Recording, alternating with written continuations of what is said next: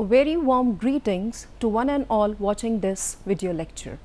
Myself, Nishi Pathak, Assistant Professor, associated with Department of Management Studies at Rajkumar Goyal Institute of Technology, Ghaziabad. Today, I am here to take the lecture on portfolio management and finding alternatives and the revision of portfolio. So, let us begin with our lecture. Now, first and the foremost thing that we should be very much aware about is what is portfolio all about. As you can see in the picture, it is written, don't put all your eggs in one basket. That is the basic concept of a portfolio. Let us move in further. Now, when we try to define a portfolio, it is simply a collection of financial investments that are held by a person at a particular point of time. Now, when we are talking about this financial investment, we could have shares, we could have preference shares, we could have different fixed deposit schemes of different companies. These could be the different avenues. Now, when we talk about portfolio, portfolio is making investment in the various financial investment avenues that we have discussed right now, in comparison to making investment into a single share. When we invest in a portfolio, it gives us a better combination of risk and return, just because of the characteristic of diversification and the correlation that is attached to each other in between the various avenues that are existing in a portfolio. So, when I am talking about correlation, I mean a negative correlation that is existing in between the various avenues that are there in our portfolio. More negatively correlated, more would be the better performance of the portfolio that we have selected for us. So, what is a portfolio? Portfolio is combining different options of financial avenues and then we are investing our amount into it in order to benefit from the diversification, because our risk gets diversified, right? We have better chances of return from the portfolio investment in comparison to what? To single share investment. If we invest in a single share and it goes into losses, that means our whole of the funds are going into losses. But when we are investing in portfolio, we are taking a number of options with us. If one option gets into loss, the other is having likely chances of going into profits. That would compensate the gain and the loss of each other, right? We have basically two notions that are followed while we are constructing a portfolio. We have the notion of diversification and we have the notion of negative correlation. When I am talking about the notion of diversification, I mean taking a number of financial avenues as an option that are manageable. And normally 15 to 20 financial avenues are considered to be manageable, right? As soon as we invest in more than one security, what happens is our non-systematic risk reduces. As soon as the risk reduces, the chances to earn more and more of profit increase. So, that is the benefit of diversification. When I come to the notion of negative correlation, we have two types. We must be aware about it. We have the positive correlation, we have the negative correlation. When I talk about positive correlation, two options are moving in the same direction in a very layman language. When I am talking about negatively correlation, I mean they are moving in opposite direction. So, when I talk about the share market, when I am talking about portfolio, if one is increasing, the other has the chances of decreasing, or if one is decreasing, the other has the chances of increasing. So, they can compensate the loss and profit with each other. So, that is the notion of negative correlation. So, while we are making the selection of the security, this particular point has to be kept in mind, that our securities to a great extent, as much as possible, are negatively correlated with each other. So, let us move further. Now, I have been talking about a portfolio, right? Portfolio is a collection of securities, it is a collection of a number of financial options, avenues and so on. Now, when I am talking about portfolio that is consisting of a number of options, it is not a luck by chance, it is not something that has happened as a coincidence, right, or by any chance. No, it is a proper scientific logical method that is followed while we are creating a portfolio.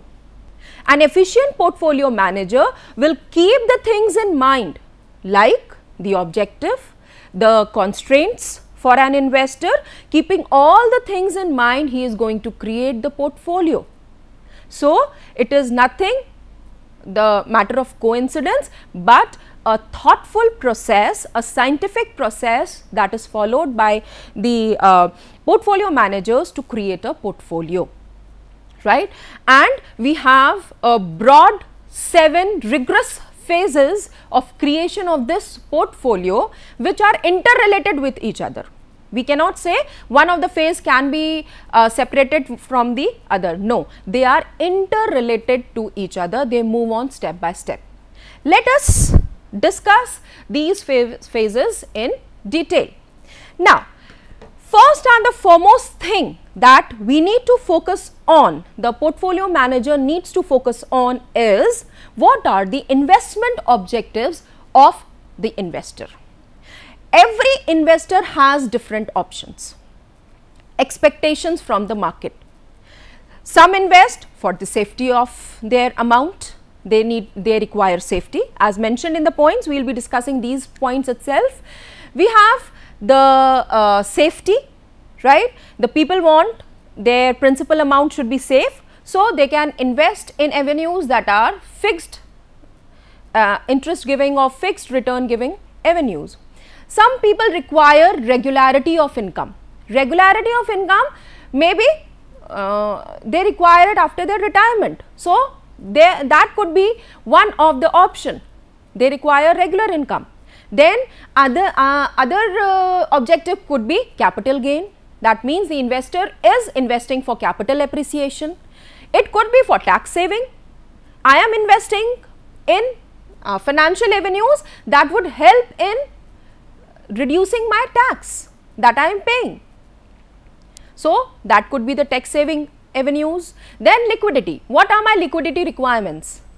That means what are the time horizon associated with my investment. I require liquidity in short term, so I will have to look for the avenues in that ways. If I have a long term approach, I do not require liquidity right now, I can invest in shares because they are going to be fruitful, they are in the form of returns in long term only. Then it could be speculation, I want to make short term gains. Then hedging, I would like to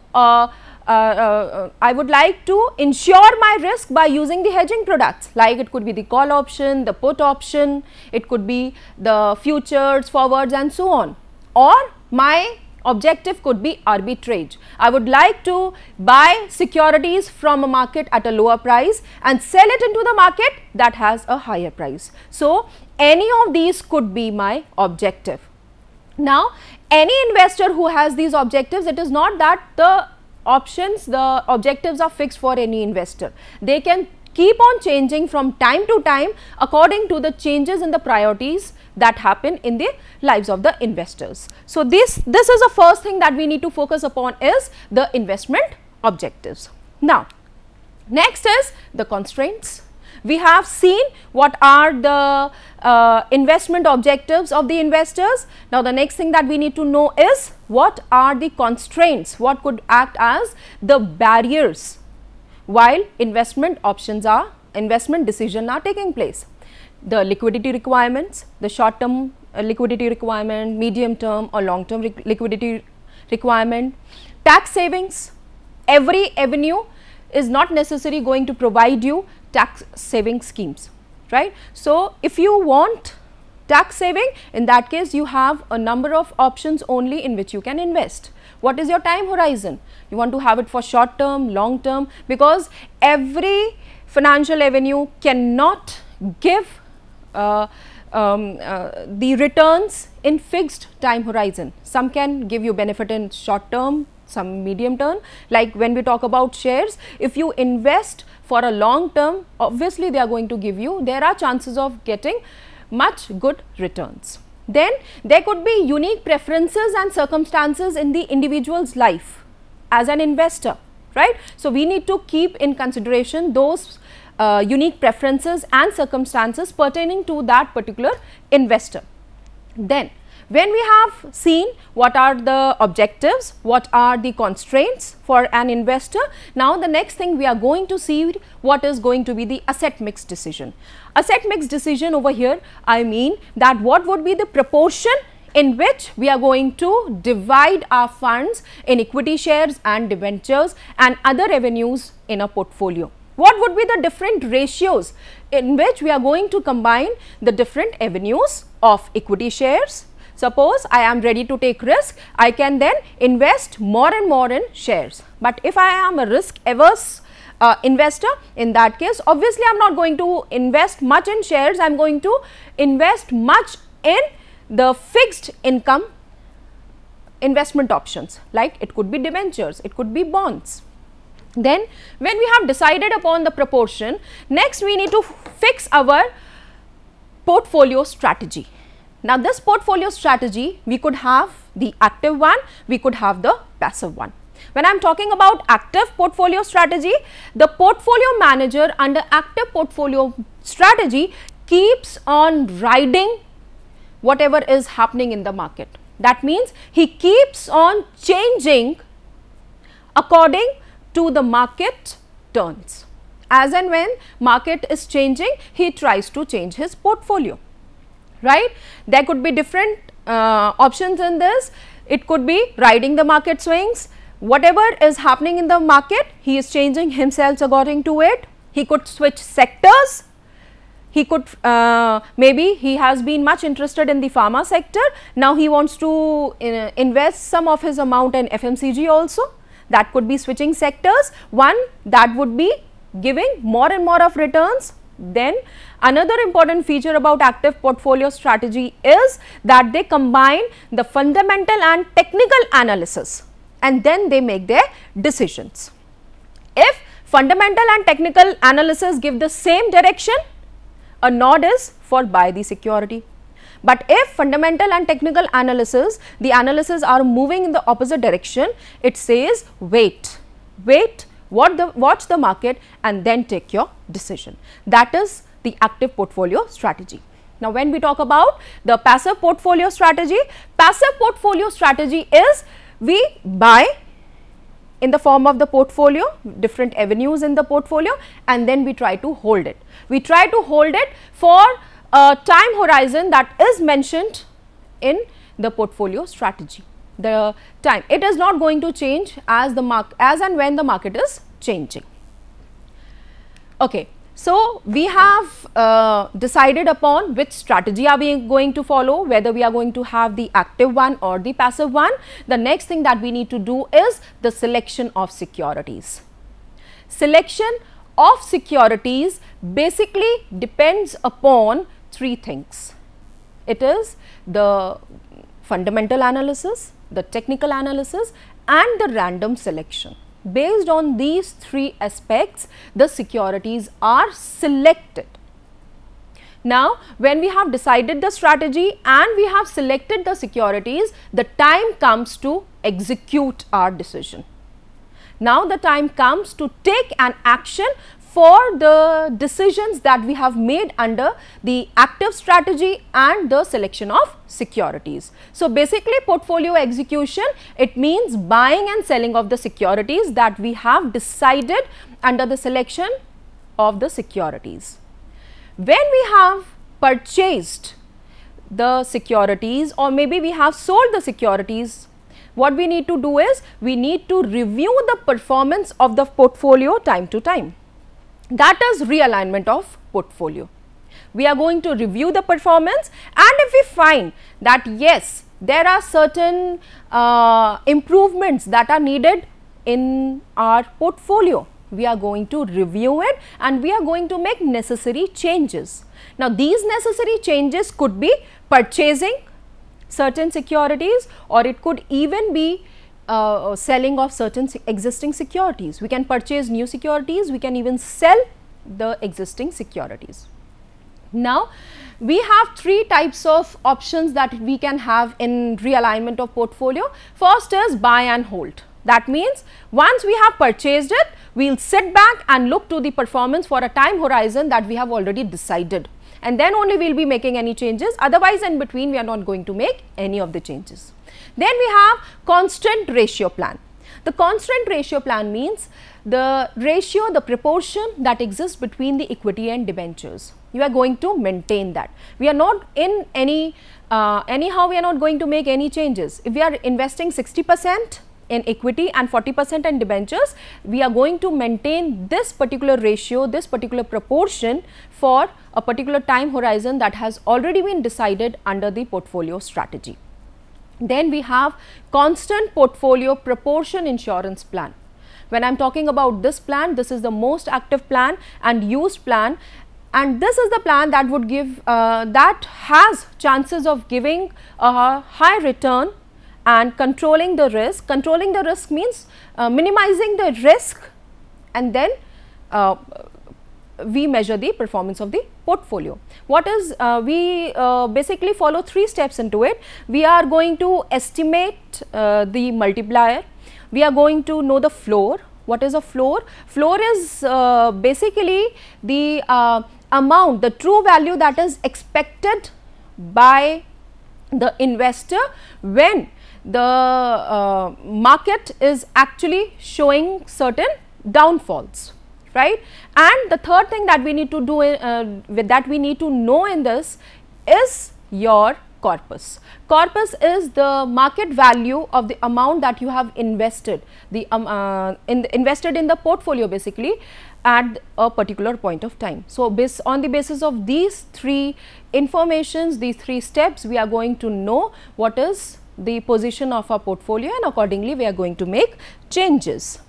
So, this was the process of portfolio management that is followed by professionals, the experts, in order to make a better decision that would give maximum returns to the investors and reduce the exposure to the risk.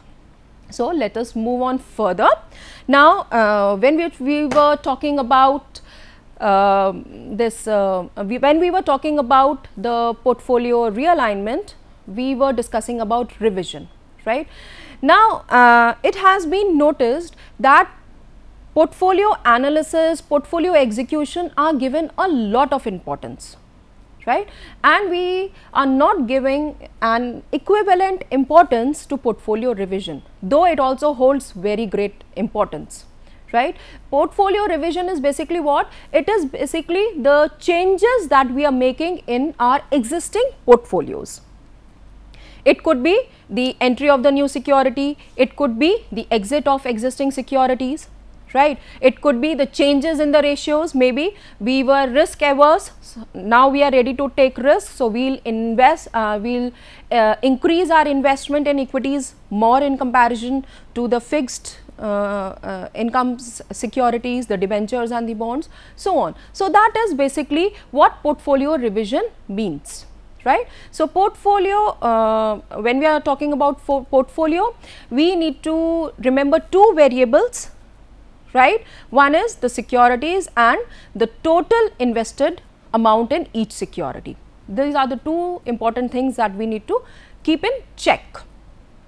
Now, the financial markets are continually changing. That means there are changes, there are repercussions that are happening in the financial market on daily basis, we can say, or maybe on a particular time interval, right? So, if we do not make any changes in our portfolio, maybe we lose the chance to earn better returns, or it could be that we are exposed to a higher risk. So that is why it is very much necessary that we need to revise our portfolio on a time to time, right. So to conclude, portfolio revision, it is what? Portfolio revision is the changes that we are going to make in the mix of the securities that are existing in the portfolio. Now, what is the need of for revision? It could be we have additional funds now, we can invest more into the portfolio, that could be one reason. There is change in the risk tolerance, right. I told you we could be risk tolerant, we could be risk averse. I am ready to take risk now, I am ready to tolerate the risk now. So that is why we can revise our portfolio. Then investment goals, basically whatever have been our investment objectives, maybe my investment objectives was a regular income, but I think now capital appreciation would be much beneficial right now. So maybe that could be my goal, that could be my objective. So the shift in the objectives keeps on happening. So we can revise the portfolio. Then another could be we need to liquidate a part of portfolio to provide funds for some other alternative use. At instant, I require some amount of money for some other use, and because of that I need to sell certain securities so that I can creep into the liquidity position. I can have some cash in hand to use for that particular alternative. That could be another reason I would be revising. Maybe I would be selling out certain securities in order to get that liquidity position. Now, we have certain constraints in a portfolio. It could be the transaction cost. Transaction cost, the more and more transaction cost basically is the cost of brokerage that we are paying. It could be commission, right. More and more we revise, the transaction cost keeps on increasing, right. More and more we buy and sell the securities, it will increase the transaction cost. Then taxes, we need to pay taxes on a long term capital gains and short term capital gains. We need to pay lower on the long term capital gain in comparison to the short term capital gain. Now, when I talk about long term capital gain, I mean you purchase a security and keep it with yourself at least for 1 year and then sell off. That is a long term, the gain that you are going to have from such security after selling it after 1 year is your long term capital gain, right. So, you need to pay taxes on whether it is long term or whether it is short term. Then there are certain statutory stipulations that have to be followed by the portfolio managers that would make the portfolio revision process a bit lengthy, a time taking, right. And then we have the intrinsic difficulty. Intrinsic difficulty, by this we mean that it is a time taking process, one thing, and secondly there is no defined methodology that needs to be followed for portfolio revision, right, and portfolio managers follow accordingly what is convenient for them. So that is another constraint in the form of intrinsic difficulty. Then we have portfolio revision strategies. Now, these portfolio revision strategies are in the form of active and passive. When I am talking about active portfolio strategy, the manager is changing his actions and is moving according to the market, right. Now, in this what is it is based on the effect of fundamental factors on the economy, the industry, the company. It the time, the skills, the resources under active revision would be in used in a higher, so it would increase the cost of this portfolio revision, right. And at the same time the transaction cost would also increase because we would be making we would be purchasing and selling of securities again and again to make changes in the portfolio. So that would increase the transaction cost. When I am talking about passive revision is the strategy of buying and holding for a particular time horizon. We are not going to make any changes, and if we are going to make any changes, they would be done on certain rules and regulations that have been set already. These rules and regulations are known as formula plans. Let's see what are these formula plans. So, formula plans basically are these techniques that would help us in revising a portfolio. The first and the foremost one is constant rupee value plan, the second one is constant ratio plan, and the third one is variable ratio plan. I'll start it from the opposite side. I'll be starting it from variable ratio plan. Variable ratio plan means the ratio between the equity and debenture keeps on changing. Firstly, when I invested, it was 60:40 between equity and debentures. Now it becomes 50:50, or later it could become 40:60. When I talk about the constant ratio plan, the ratio or the proportion between the equity and the debenture remains the same. 60:40, if this is defined, it would remain 60:40. Now, we could make internal changes in 60 and 40.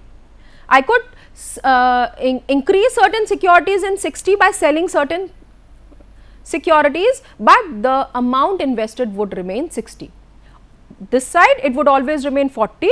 It could be I have invested in 10 debentures, now I have increased my proportion in 5 debentures, I have sold 5 debentures, right. I have those have been sold, right. So, the next is constant rupee value plan.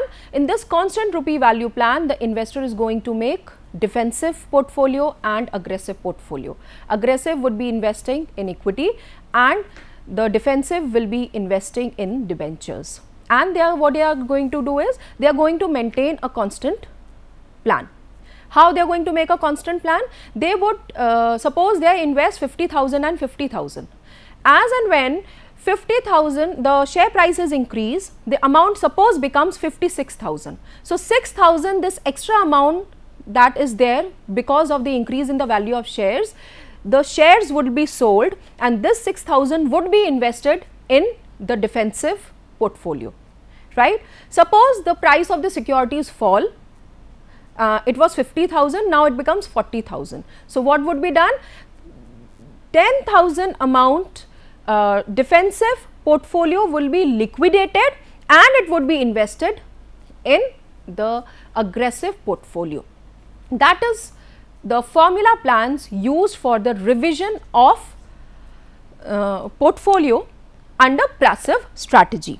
So, with this, I conclude my lecture on portfolio revision and portfolio management, right. So, portfolio is basically a combination of securities that has to focus on return and on risk, because when we are trying to invest in a portfolio, we are trying to diversify our risk, because we are using a number of financial avenues.